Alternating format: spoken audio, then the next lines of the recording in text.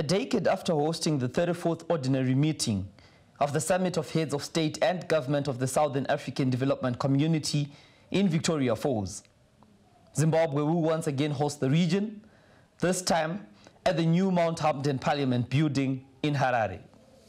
And with the government eager to make a lasting impression on the 16 heads of state and government, as well as their entourage, which will probably take the total number of visitors who will troop into the country to hundreds, there is need to house them into an accommodation befitting their statuses, which spotlights the airports company of Zimbabwe's $13 million State Pavilion project at the R.G. Mugabe International Airport, which is now near completion.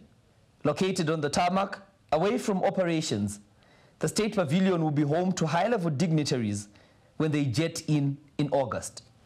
After being welcomed by the ACZ boss Tawanda Gusha, our tour of the impressive structure began at the modern architectured Arrivals Passage, which houses the waiting lounge, the passport control, and the security checkpoint before the dignitaries head into the President's Lounge. On my left will be the Presidential Lounge.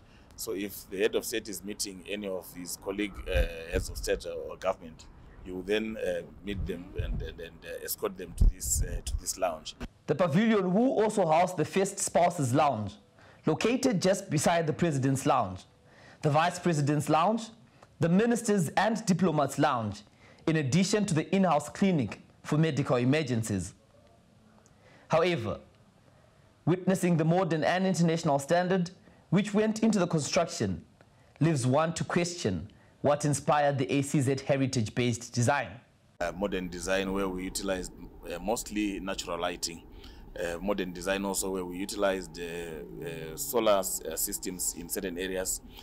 We do have even the design of the terminal building itself in terms of bringing it back home. It's got the feel of our nation, the Great Zimbabwe itself. So you will see the columns that are in around the building, taking the chevron shape of the Great Zimbabwe. But how much did the government fork out? Where we are standing here for this pavilion, we spent around $13 million just to put this structure in place.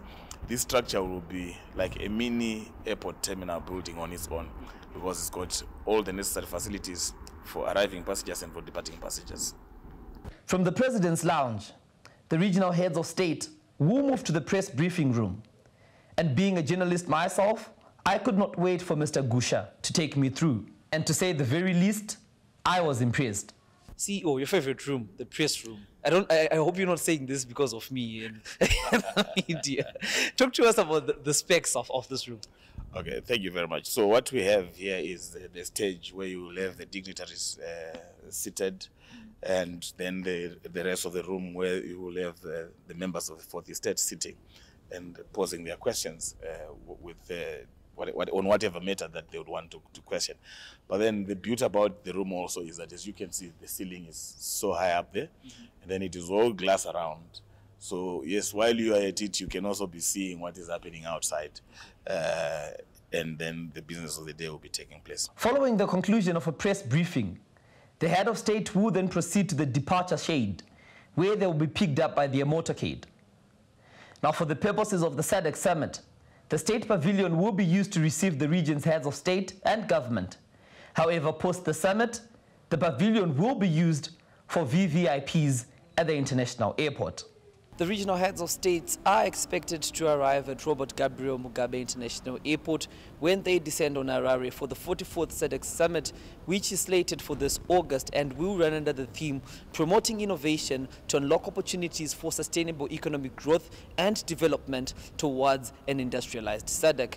Now, though the infrastructure is not fully complete, the ACZ Chief Executive Officer says they expect to complete in less than 2 weeks and will be ready for the summit come August. PJ Nagoli, NRTV News.